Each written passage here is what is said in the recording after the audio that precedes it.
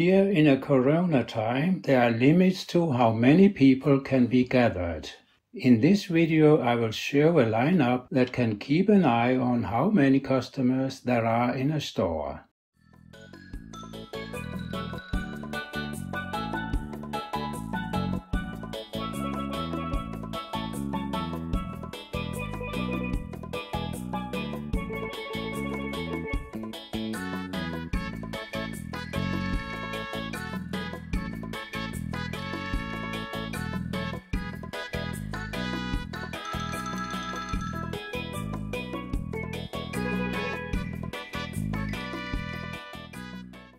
We need a device that can detect infrared light, a so-called PIR sensor.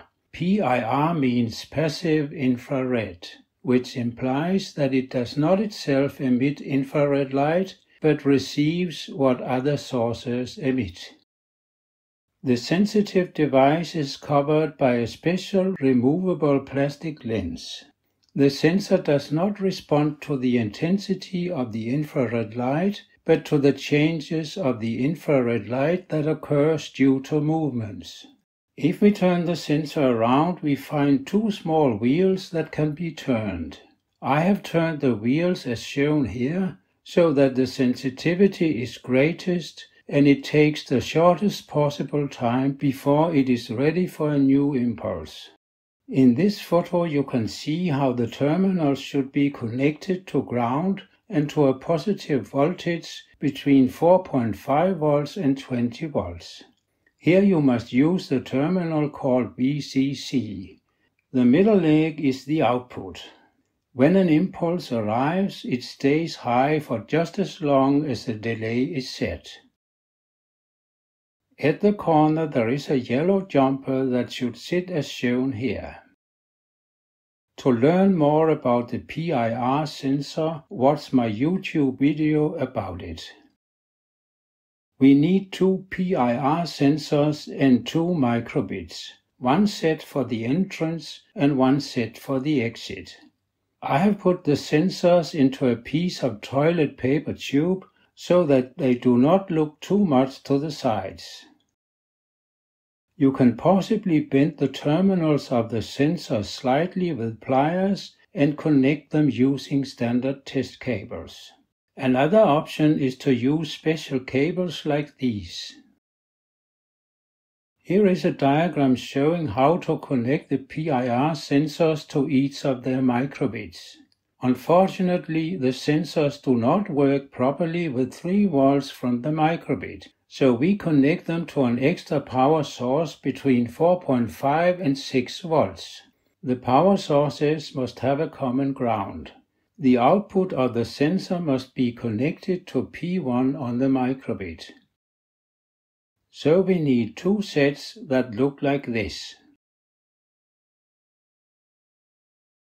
The microbit at the exit must be provided with this program. Each time a customer leaves the store, the microbit must send a message to the other microbit, which must be located at the entrance.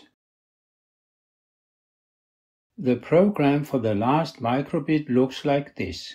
It counts the arriving customers, and if there is a message from the exit that a customer has left the store, it counts 1 down. It also shows the number of customers in the store. If there are 5 or more, a small sound is played.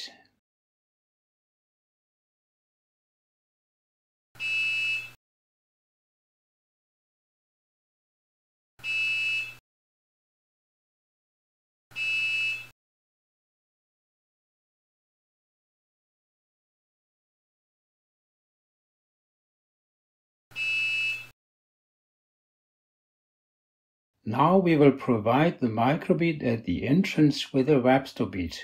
It is a device that can make the microbit connect to the internet. The setup looks like this.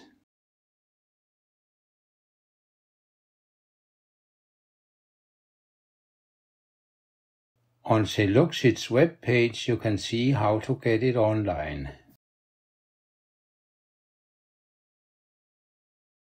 You can also see how to connect it to the website that can collect our data. It is called Wapsto.com. Inside Make Code, we have to make an extension with blocks for the Wapsto bit. Click Advanced and Extensions. Search for Wapsto and click on the icon. Now there is a new item with Wapsto blocks. Our program now looks like this, and it presupposes that your Wapsto bit is online, either by help of Wi-Fi or NB-IoT.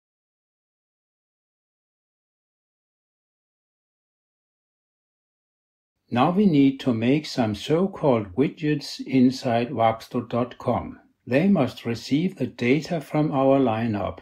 I start by making a so-called dashboard, which is shown here. Then I make widgets that are set up to match the codes in our program.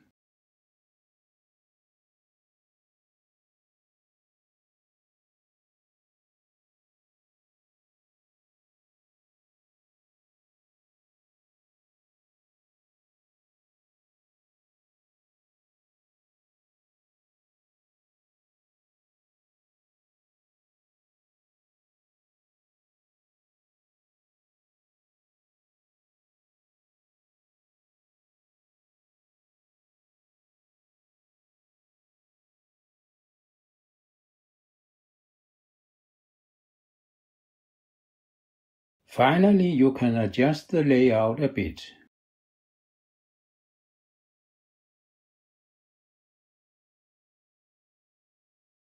And then we are ready to let customers buy books.